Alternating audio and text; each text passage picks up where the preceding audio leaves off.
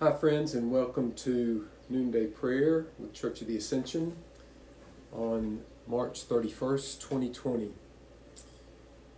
If you're following along at home, Noonday Prayer is on page 103 in the Book of Common Prayer, or you can follow at BCP Online and then click on Daily Office and then the order of service for Noonday. O God, make speed to save us. O Lord, make haste to help us. Glory to the Father, and to the Son, and to the Holy Spirit, as it was in the beginning, is now, and will be forever. Amen. Psalm 121. I lift up my eyes to the hills. From where is my help to come? My help comes from the Lord, the maker of heaven and earth. He will not let your foot be moved, and he who watches over you will not fall asleep. Behold, he who keeps watch over Israel shall neither slumber nor sleep. The Lord himself watches over you. The Lord is your shade at your right hand, so that the sun shall not strike you by day, nor the moon by night. The Lord shall preserve you from all evil. It is he who shall keep you safe. The Lord shall watch over your going out and your coming in, from this time forth, forevermore. Glory to the Father, and to the Son, and to the Holy Spirit, as it was in the beginning, is now, and will be forever. Amen. If anyone is in Christ, he is a new creation. The old has passed away.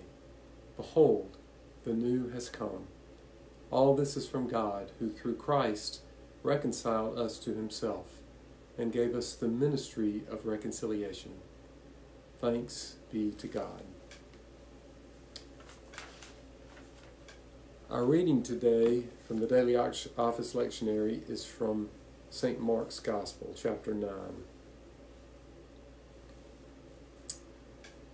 Jesus said, "If any of you put a stumbling block before one of these little ones who believe in me, it would be better for you if a great millstone were hung around your neck and were thrown into the sea. If your hand causes you to stumble, cut it off. It is better for you to enter life maimed than to have two hands and to go to hell, to the unquenchable fire. And if your foot causes you to stumble, cut it off. It is better for you to enter life lame than to have 2 feet and to be thrown into hell. And if your eye causes you to stumble, tear it out. It is better for you to enter the kingdom of God with 1 eye than to have 2 eyes and to be thrown into hell, where their worm never dies and the fire is never quenched. For everyone will be salted with fire. Salt is good, but if salt has lost its saltiness, how can you season it? Have salt in yourselves and be at peace with one another." Here ends the reading. So just to comment on this reading today, this is one of those hard sayings of Jesus, of which there are a number. Most scholars think that these difficult verses that Jesus sometimes says about it's better to be maimed than to have 2 hands and to go into hell and so forth are hyperbole, that Jesus was exaggerating to get his point across. There are some interesting points, though. The word stumble or stumbling block is from a Greek word, scandalon, where we get our word scandal.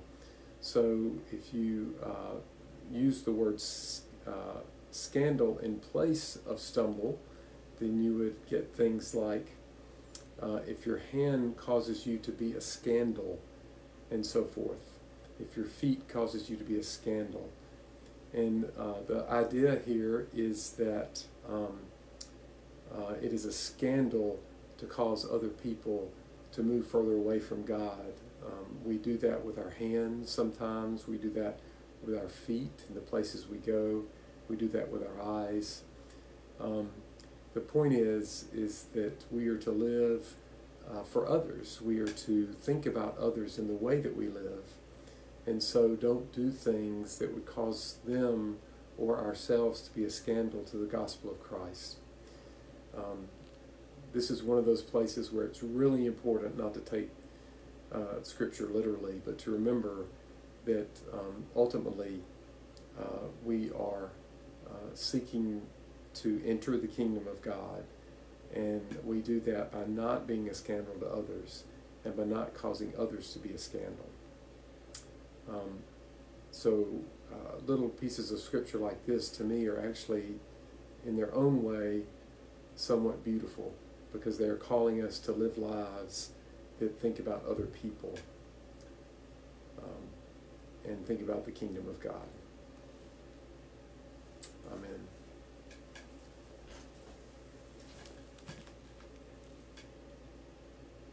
Continuing on page 106 with the prayers. Lord, have mercy. Christ, have mercy. Lord, have mercy. Our Father, who art in heaven, hallowed be thy name. Thy kingdom come, thy will be done, on earth as it is in heaven.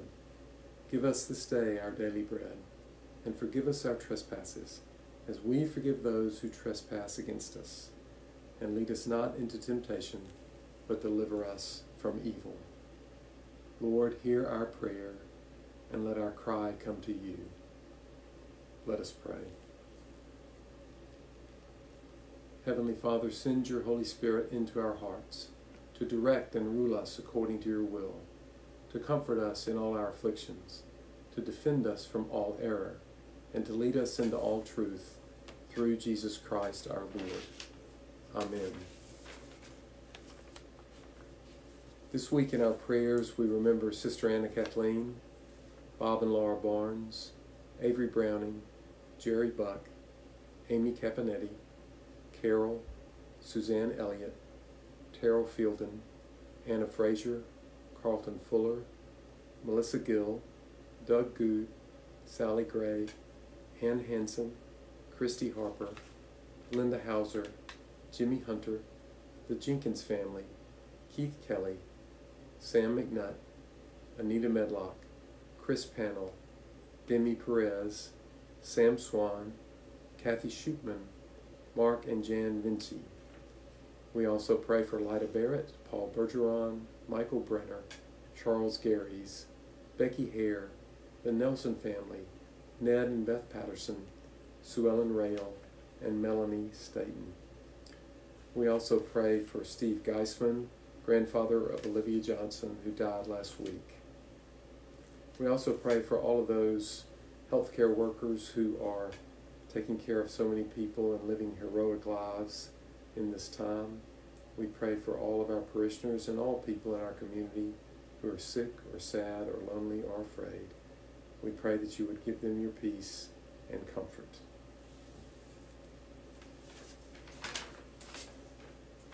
Lord Jesus Christ, you said to your apostles, "Peace I give to you, my own peace I leave with you. Regard not our sins, but the faith of your church, and give to us the peace and unity of that heavenly city, where with the Father and the Holy Spirit you live and reign, now and forever. Amen." Let us pray the general thanksgiving, which is found on page 836. Accept, O Lord, our thanks and praise for all that you have done for us. We thank you for the splendor of the whole creation, for the beauty of this world, for the wonder of life, and for the mystery of love. We thank you for the blessing of family and friends, and for the loving care which surrounds us on every side. We thank you for setting us at tasks which demand our best efforts, and for leading us to accomplishments which satisfy and delight us. We thank you also for those disappointments and failures that lead us to acknowledge our dependence upon you alone. Above all, we thank you for your Son, Jesus Christ, for the truth of his word and the example of his life, for his steadfast obedience, by which he overcame temptation, for his dying, through which he overcame death, and for his rising to life again, in which we are raised to the life of your kingdom. Grant us the gift of your Spirit, that we may know Christ and make him known, and through him at all times and in all places may give thanks to you in all things. Amen. Let us bless the Lord. Thanks be to God. The grace of our Lord Jesus Christ and the love of God and the fellowship of the Holy Spirit be with us all evermore. Amen. God bless you all.